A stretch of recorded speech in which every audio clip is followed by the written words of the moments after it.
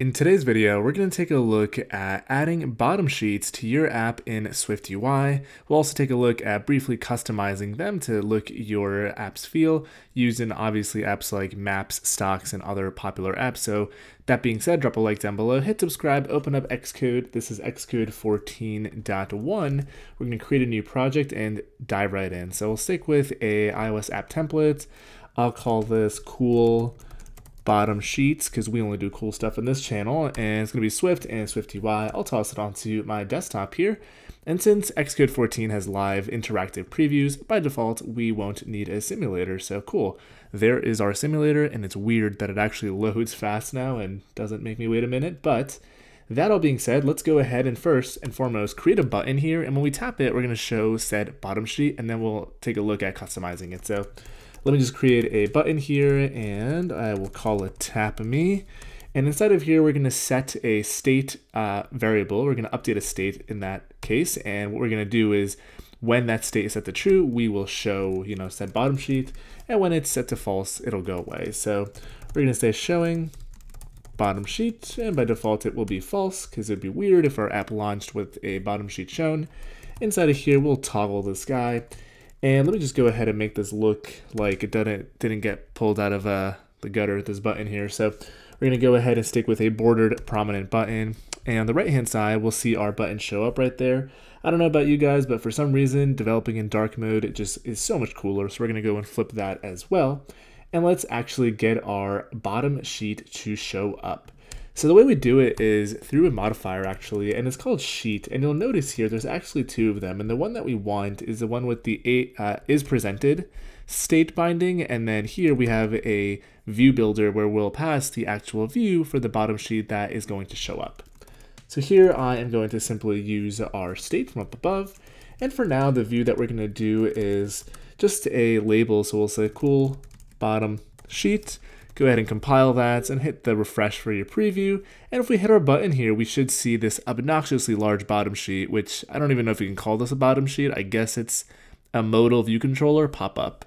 So let's actually make this look like an actual bottom sheet and talk about how to customize it. And it's fairly simple. Before we do that, let me actually abstract this label to like a reasonable looking view that doesn't look like we are 5. So we're going to go ahead and create a bottom sheet view here of type view. We're going to want a body inside here, of course. And all I'm going to do is I'll create an H stack with a few different images, and we'll just make it look somewhat nicer. So here we'll have star, and let me just add some padding.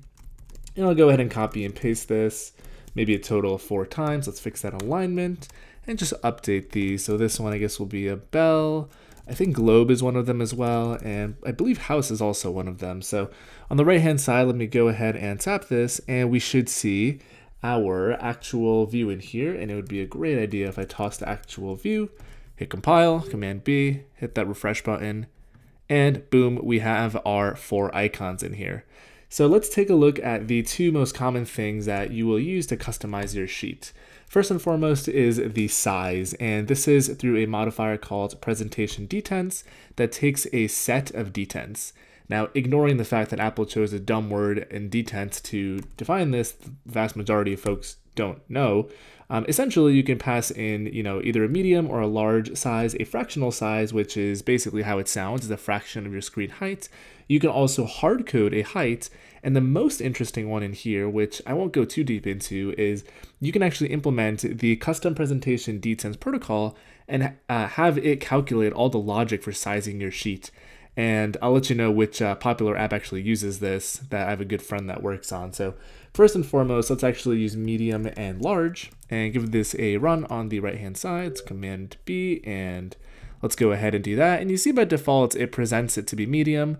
We can use this little grab handle and make it large, make it medium again, and then swipe it away as well. Now, even with medium, this is kind of large for the amount of content in here. So what we can actually do is let's actually change this to, let's do a hard-coded height of 100, right? It's 100 points. Let's go ahead and refresh that. We'll hit this, and we see this is much more appropriate. Maybe if we had something like a text in here that says select, and let me give it a font style of a title, go ahead and refresh that. You'll see this just looks so much nicer. Now we can't actually drag this up, so it might be slightly annoying. So what you can also do, like we saw before, is chain these together. So I'll do medium, and let's see what that looks like. All right, we'll hit refresh here. We'll do this, and we get presented in, the height, the hard-coded height, and the select is basically on top of the pull handles. Maybe 100 isn't actually enough, but we can pull up to be medium. Let's finally look at the fractional one, which I think is just called fraction, no ul. And we'll do 0.2 here. Go ahead and refresh this on the right. We'll go ahead and hit the button, and here we have this presented with 20% height. And what I find is this is the one that's usually most commonly used, just because using a percentage to represent the height is less prone to issues with different device sizes, right? You've got smaller devices, you got the Pro Maxes, the Pluses. So using a hard-coded height is questionable, though it is available in case you do need it. Now, one other thing that I'll call out, well, two other things, I guess, is you can also get rid of the pull handle if you don't like it. So there is an option in here to get rid of the presentation drag indicator, and we can specify visibility here, and there is hidden, automatic, and visible.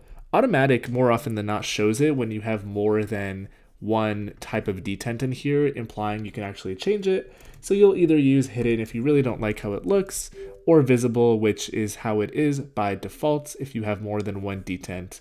Now, I personally like having this show up just because it looks kind of nice first and foremost, and then it also tells the user that, hey, you can grab this and drag it up, similar to how Apple does it in the Stocks app and Maps and tons of others. And the last thing I'll mention, like I briefly glossed over earlier, the custom detent here is used by DoorDash, for those of you familiar with the food ordering app here in the US. So they use this custom one for their restaurant menus. So they let menus showcase their restaurant options in a variety of different list formats or grids, and they actually show it as a bottom sheet. And I've noticed, or if you guys have used it, you might have noticed that each of the bottom sheets is slightly nuanced in how it's presented. And the way that they actually achieve this is by using the custom detent protocol here. They pass in a struct that implements that, and all the logic for actual presentation resides in that object.